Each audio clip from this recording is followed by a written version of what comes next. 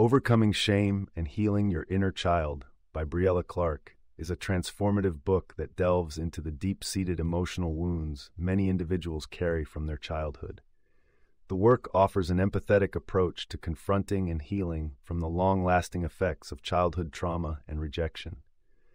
Clark guides the readers on a path to peace, self-compassion, and acceptance, emphasizing the importance of recognizing and reconstructing the negative narratives that often stem from their past experiences.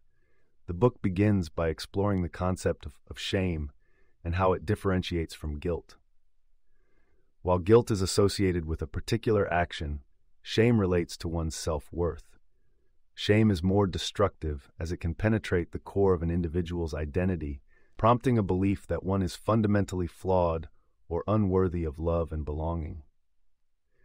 This distinction is vital as it sets the stage for understanding how shame originates in childhood through various forms of trauma and rejection. Clark examines the sources of childhood trauma, which can range from overt abuse and neglect to subtler forms of emotional unavailability or inconsistency from caregivers. Such experiences disrupt the formation of a secure self-image and can implant harmful beliefs that the child then carries into adulthood.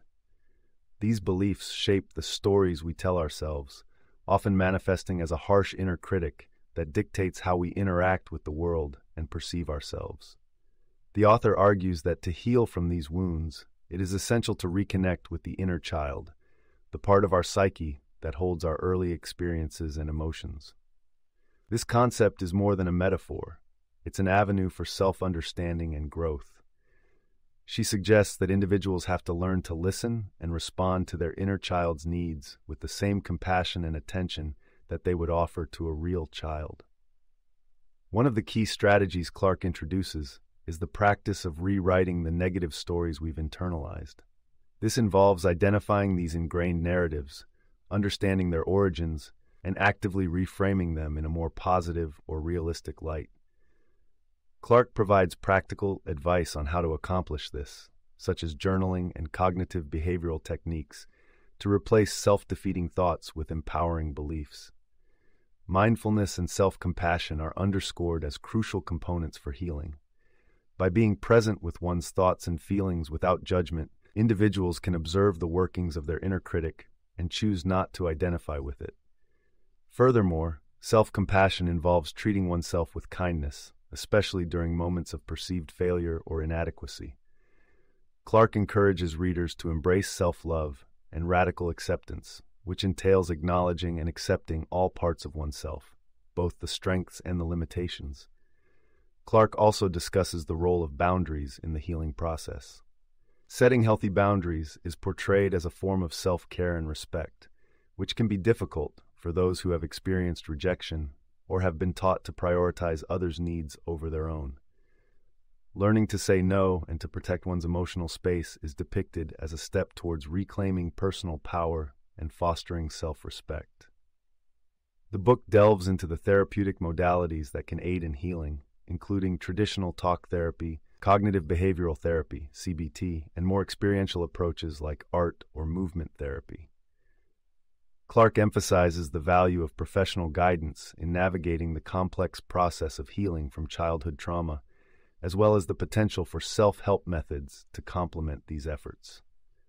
An interesting aspect of the book is its discussion of emotional flashbacks, which are intense and sudden surges of emotions that stem from past trauma but are triggered in the present.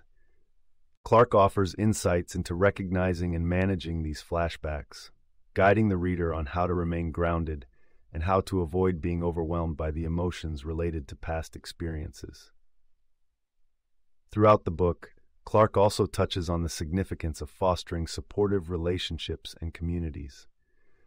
The presence of compassionate and empathetic connections can provide a corrective emotional experience, countering the isolation and rejection that often accompany shame.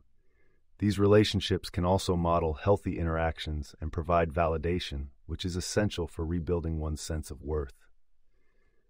In the later sections, the author explores the concept of post-traumatic growth, how individuals can not only recover from their wounds, but also emerge stronger and more resilient. The journey of healing is not just about returning to a baseline of functioning, but about personal transformation and finding a new sense of purpose and meaning in life. Clark encourages readers to see their adversity as a catalyst for growth, which can lead to positive changes in outlook, relationships, and overall well-being. Finally, Clark emphasizes that healing is a nonlinear process. It requires patience, persistence, and often the courage to revisit painful aspects of one's past. However, she assures readers that it is a worthwhile endeavor that can lead to a life marked by greater self-awareness, inner peace, and fulfillment. In conclusion, Overcoming Shame and Healing Your Inner Child by Briella Clark is a comprehensive guide for those seeking to overcome the scars of childhood trauma and rejection. It combines an understanding of the psychology of shame with practical strategies for self-healing, providing a roadmap for individuals to rewrite their life stories, find peace, and embrace themselves with compassion, love, and acceptance. You can listen to the full audiobook for free by following the URL in the description.